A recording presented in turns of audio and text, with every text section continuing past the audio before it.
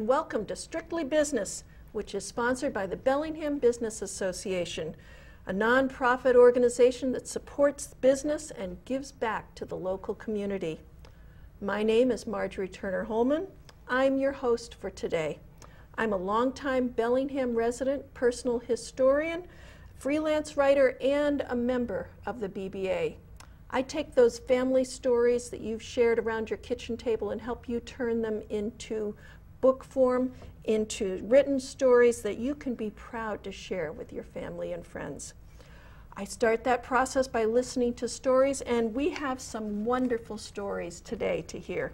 Today's guests are Meghan Correia and Joe DeWolfe. And before we get started, I want to provide a brief recap of the BBA's past events this month. We've had a special event at Steps Off Broadway where we heard Phil Ciccio talk about how to learn to develop internal motivation as you lead the way to success. Later in the month, we met at Whole Foods for a networking meeting. Well, welcome, Meghan and Joe.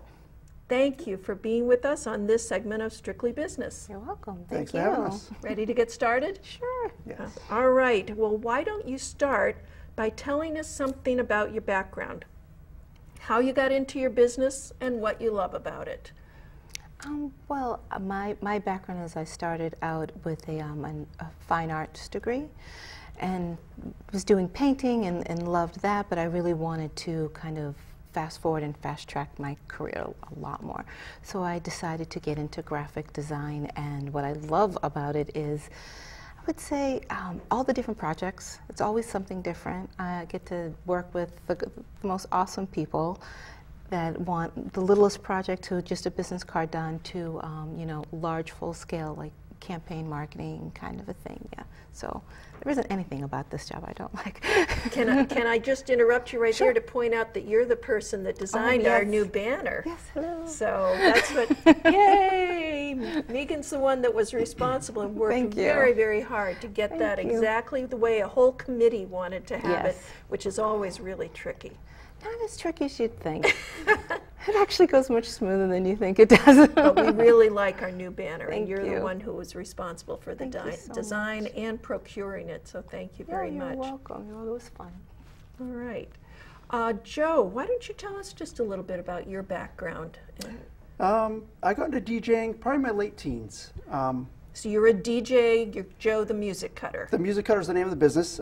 There's two halves, and we'll get into that, how the name came about. But it started probably in my late teens. The first time I walked into a nightclub. It was new, it was exciting, brand new atmosphere. But after being there for a little while, I walked over towards the DJ booth, and on the other side of the glass was this guy, and he was doing things with records and music and mixing beats and changing songs I had never seen or heard before. It was exciting, and I said, I want to do that. Oh, okay. The very next day I went out, started buying, collecting music. Oh my goodness. And about a year later, I lived in Framingham at the time, I met up with a gentleman called Greg Beckett. He had a DJ business. And I started working for him. I was a roadie, helped him carry gear, records, So set you up. did all the legwork, and you did all the the hard legwork. work. Yeah. That, Apprentice for him, learned a lot from him. He was a great mentor. We did a lot of weddings together, all different types of venues and functions, and I learned a ton. And from that, all the while I was doing that, working on my skills and building up a music collection. And then I started working at the club circuit around Boston, Metro West, Worcester. Did that for a few years, then started doing my own mobile work. And then got married and kids came along. And I wasn't the type of work for a new dad, new husband, so I got out of it for a while. A few years ago, now my children are older, I reinvested, started up the business again. And it's been going great, growing fast. wonderful. The other half of the business, the music editing, started right in high school. I was in AV club, loved doing audio and video editing. I was in college, I got involved in college radio, doing college radio production. Nothing was digital then, it was all old school format. And then even when I was my down years of not being involved in DJ, I was always tinkering with audio, and digital technologies came along. And then when my kids were old enough, they started to dance, and then they got very good at it, and they started competition dance. And I heard them At practicing. like to dance studios, dance studios, you're yeah, talking local about? dance studios. Yep, they got Okay. to the competition circuit. And I saw the kids practicing, and I noticed they were using top 40 music, but cut to fit in a certain time frame. And I idea went in my head, and some of the edits weren't that great, so I started talking to some of the dance teachers and the dance school director, and they had a need for someone to edit their music, and so did other schools, and there was a whole world out there for this opportunity, and it grew. So it just opened up because of your kids? Exactly. No kidding. Exactly, yeah. So there. Yeah. And I love it, passionate about it. I can't believe I get paid to do it. How fun. Wonderful. Wonderful. Well, you've told us your background, so why don't you tell us a little bit about the services that you provide? Do we want to go ahead and just hear a little bit more from Joe, and then we'll hear about what services you provide and what kind of training?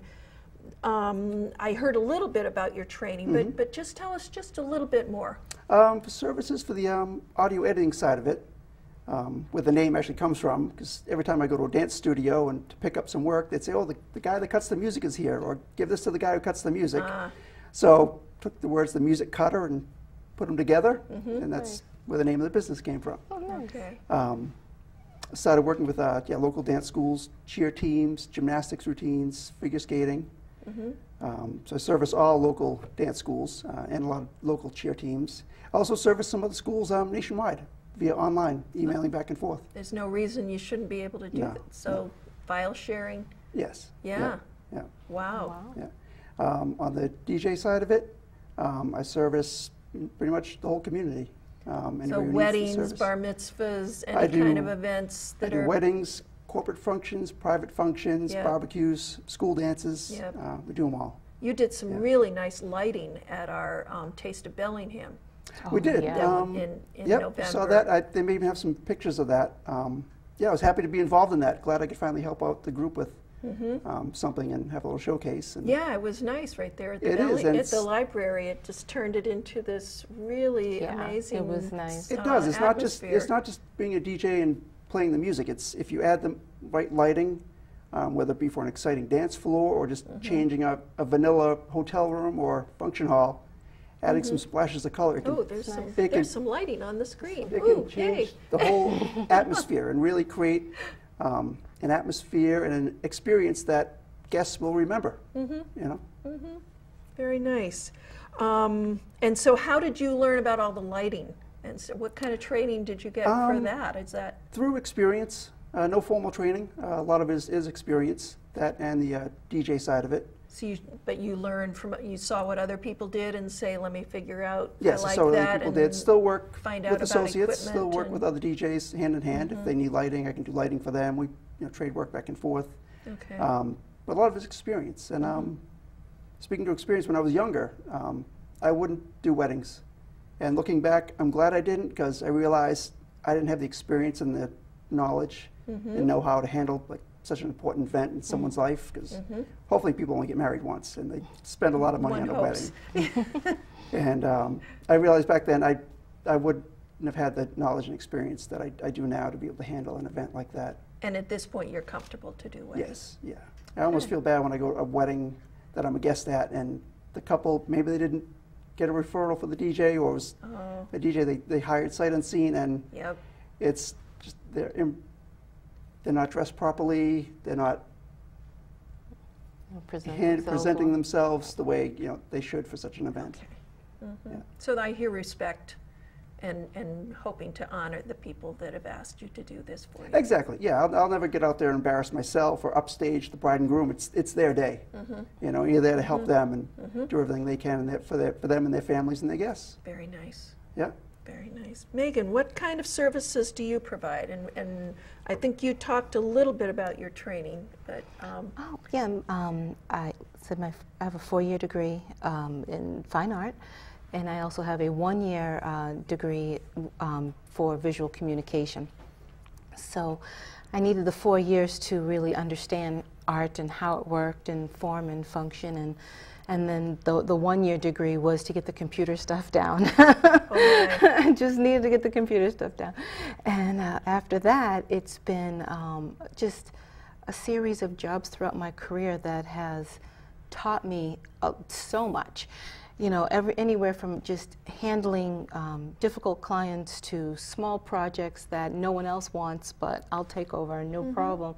Now, like what types of projects? You're not a book designer. No, I haven't had the opportunity to do books. But you do like objects, Well, banners. I can do what sort of anywhere from small ads in paper to professional branding, say your business card, envelopes, letterhead. creating logos. Yeah, creating logos.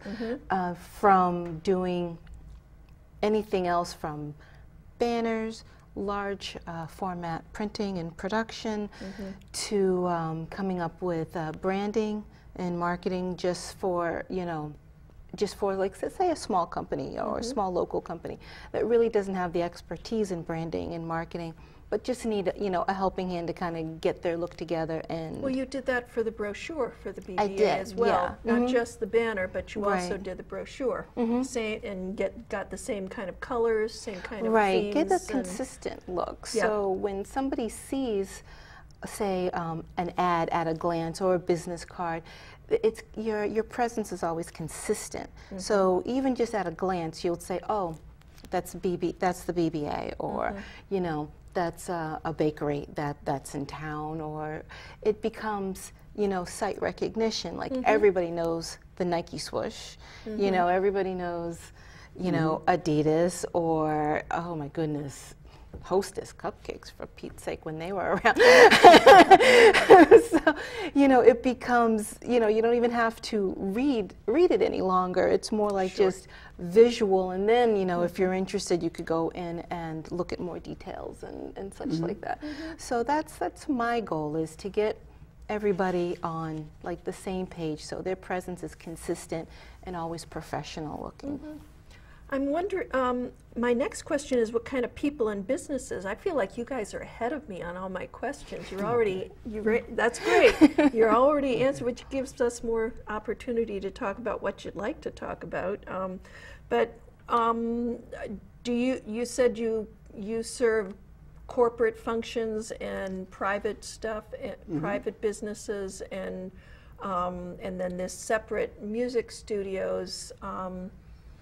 Yeah, service pretty much couples and families with, you know, private functions for cookouts, birthday parties, anniversary seasonal? parties. Is there a seasonal? Seasonal. It's very busy in the fall. It's very busy. School dances. Oh, really? Homecomings. Okay. Halloween parties. Halloween parties okay. very popular. Holiday season is popular, but not as much as it used to be. And the busiest season is just starting up now, April, May, June. Graduations. Graduations, dance recitals, weddings, Okay. for all that. Okay. The other service I offer is offer PA service for dance schools having recitals. You do the sound? You're I'll the do sound the sound guy? Yes, yep, the sound guy. I'll bring the equipment, set it up. Because who has the money to keep up a professional To invest sound? in the equipment. Yeah, yes. it's a lot so of money. I do a lot of schools, dance recitals, Okay. cheer competitions. And then you rebalance the sound and just run it through the whole Yes. event. Yes, run the sound of the whole event. And so the teacher or whoever else, they can worry about what's going on, and you take care of the technical stuff. Exactly. Exactly. Oh, that sounds lovely. Especially for someone who doesn't like all the technical stuff. So someone who will take care of that for you. I know. Well, I feel like you kind of fit the same way, that Meghan, that you do a lot of the technical stuff Right. that the people that have the ideas. Right. So tell us a little bit about the types of people and businesses that you have done work for. Well, let's see. Oh my, the list goes on and on. Well, I would say some of the people that I've worked with is oh my goodness, I'm so embarrassed. I can't think of the name. Well, all you of a were sudden. working for Hasbro. Is that something Yes. you want to say? Oh, well, yes, I Too worked late. for Yes, I did. I worked for Hasbro. Absolutely love. That's a name recognition. Oh yeah, exactly. There's nowhere you can go between the hospital and any of the children's events and the toys. Everyone knows Hasbro. Yes, I worked there, and it was awesome. Oh my gosh, it was awesome. I dealt with a lot of instructions, boys' toys instructions. So from 8 years old to 3, from 8 to 3, I did a lot of the toys. for them Beyblades, which is believe me, ask any child around the age of 12 if they know what Beyblades are, and they will glow. I guess you can tell I'm not 12. It's amazing. I had no idea what Beyblades were until I worked at Hasbro. I was like, what? And they're like, don't worry, you'll get it. And I did. It was unbelievable. So from working with toys to working with, I worked at a company that did trade shows and conventions. For about 4 years. And was that doing all the graphics that they needed for as you come into a convention? As, you know, here's even directions and exactly, things? Directionals, banners, large banners. The things that we forget about because we just expect and you're used to there. them, and you expect them, exactly. There's one particular show that I always use as an example. I personally did not do this show, but my company was responsible for it. On the Food Network, there is a show that used to come on every year called The Candy Show. And that show was a convention of all the different candy manufacturers in the world. Wow. And it was a traveling show, so it would always be, you know, say it could be in Boston or San Francisco or something like that. And we did that show, and that usually is a good recognition, you know, piece for us, because people would go, oh yeah, I remember that, and it was just, it's the same type of show as I Want That on HGTV, where they'll go to home shows and stuff. I'm thinking of like the New England Flower Show. Exactly, just huge production, and so we would do all the directionals, we do banners. All the things to make it so that people can enjoy their and function. You experience. can function through it and know where you are. So, so that would be the latest and greatest of what I've done. Well, let's move on because we're already using up our time. We're really limited in our time. But now, I know things have been tight in the last couple of years, and what sort of opportunities do you all see, even with more limited money that people have to choose to spend? What opportunities with your businesses have you found? It's been challenging the last couple of years, especially on the corporate side. Companies don't have the money that they used to spend for holiday parties, summer outings. And the private side, families and couples don't have the budget they used to have to throw a big party for a family event. So it's been challenging. I have lowered my prices a little bit because competition has been fierce. But even with that, I may not be the cheapest, but what I like to say is I provide a value. You're going to get quality service, quality equipment, attention to detail at a decent price. And I like to consider myself to offer a decent value. Not necessarily the cheapest, but an excellent value. It sounds like you're willing to work with people until they're happy. Yes. Yeah. We can, you know, have different lighting options or no lighting at all, whatever fits their budget. You know, if you need a little less time, a little more time, happy to try to work with people and so you can custom make packages for people that. Absolutely. Okay. Yes. You don't just say take it or leave it. Here's what it is. No, I'll be happy to try to work with some people to find a package that fits their needs. Yes. And what about you, Meghan? Well, for me, I have a little bit different of an angle than how his customers come to him. With economy being tight, I almost feel like it's when I shine. It's because when everybody else is kind of really tightening the reins on their budget and they've got like a short budget, that's when I'll actually get busier, because now they don't really want to go to the big huge ad agencies or even the small or medium ad agencies. They just want an a la carte kind of a situation. All I need is a logo, that's it. Or all I need is, you know, little things here and there. And that fits my niche. So like you're flexible enough to be adaptable and to make changes quickly. Right, exactly. And get up to speed quickly. And I don't require any sort of minimum purchase, or should I say minimum work, like say maybe a larger agency would have, because they're just too busy, or it isn't cost efficient for them to just work on a logo for you. They would almost rather do you know, the full package for you. Sure. Where if you're just looking to spend like, you know, just a couple $100 and spruce your look up, I just shine like the brightest star there is, and it's like, that's occurred all to you me. need? Oh, that would not have occurred to me. So, Yeah. so that moves to, tell us something that might be surprising about your business. And Well, if you just want to have that, that's the surprising thing. I'm already surprised by that. But Well, if there's something that people might be surprised about how you do your business, about I don't know, what would be? well, I think what people kind of overlook from my skills, sometimes the backlash of just the logo is sometimes people forget that I can't actually do more than just, you know, just the logo and the envelopes and such. I can, if a small business or a large business, it makes no difference to me, but say if there is like a local trade show that they want to participate in and they really want to show themselves in the best light and really portray, you know, the message that they're trying to get across in the products that they carry, I can design trade show booths. Mm-hmm. You know, pretty much from back to front, and Not just the graphics, but the whole. yeah, I can get them all together as to exactly what needs to be done, and even as far as if they just need signage for inside the store, like say if it's a you know, local brick and mortar store, I can do signs for inside the store, and just we can do banners. We can just, if there's a new line of product that they want to showcase, I can do signage for just that. And so yeah, Very versatile. very versatile. What do people seem to express surprise when they find out about your business, Joe? Probably the amount of work that goes on behind the scenes. Not just so much the setup and tear down times, arriving early, staying late to break down equipment, but the amount of preparation before a job. I mean, people when they hire a DJ say, oh, he's just here for 4 hours. It's 4 hours of his time. But someone who's dedicated, they'll put a lot of time in before your event. You're talking about audio editing? This is on the DJ side of it. You'll really get to know a customer, try to trade emails with them, really get a feel how they want their event to go. Okay. And behind the scenes that way, a lot of preparation leading up to the event. You mean whether they all want top 40 or whether they're a classical family or? Exactly, and what type of atmosphere they want to have for their event, and you know, special requests, things like that.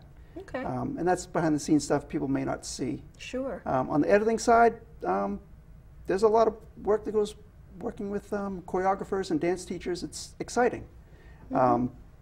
To work with choreographers to help bring their vision of their number to life and help give them some ideas. And my mixes have been played at the Boston Garden for halftime show at Celtics, Pawtucket Red Sox. One thing I was thrilled to be able to help with was in 2010, there's a World Dance Expo in Shanghai, China.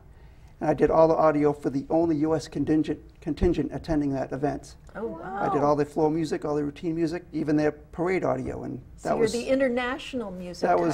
That was a special event. Yeah, I was glad to be a part of that. Wow, that is surprising. All right, well, we're just about to wrap up, but so finally, let our viewers know the best way that they can contact you if they have further questions. Meghan, how's the best way for people to contact you? You can email me at megcorreia@comcast.net. And I'm not sure if that's up. It'll be in the credits at the end. It would be megcorreia@comcast.net. And that's the best way to reach you? I would say that'd be the quickest way. Okay. Most certainly. All right, and how about you, Joe? The website is themusiccutter.com. Also, email is joe@themusiccutter.com. Just one letter C, the two words are mixed together. You reach me by telephone, 508-397-5606. And of course, through the BBA website. Exactly. Well, right. Oh, yeah. All of us are on the BBA website. Yes. There you go. Gets with membership. So, all right. Well, with the time remaining, I want to remind viewers of the upcoming BBA events. Our next meeting of the BBA will be Wednesday. I believe it's April 10th. I have April 17th, but I believe it's April 10th. Oh dear. We'll hear from Bellingham town officials about the state of Bellingham. I'd also like to remind our viewers that the Bellingham Business Association sponsors 2 yearly $1,500 scholarships, which are awarded in June to 2 graduating high school students who live in Bellingham. Please contact your guidance department for details and application requirements. For more information about upcoming meetings, other events, and the BBA, we encourage you to visit our website at www.bellinghambusinessassociation.org. And in closing, I want to thank Meghan and Joe for being my guests today. Please check back in for the next edition of Strictly Business, coming in May.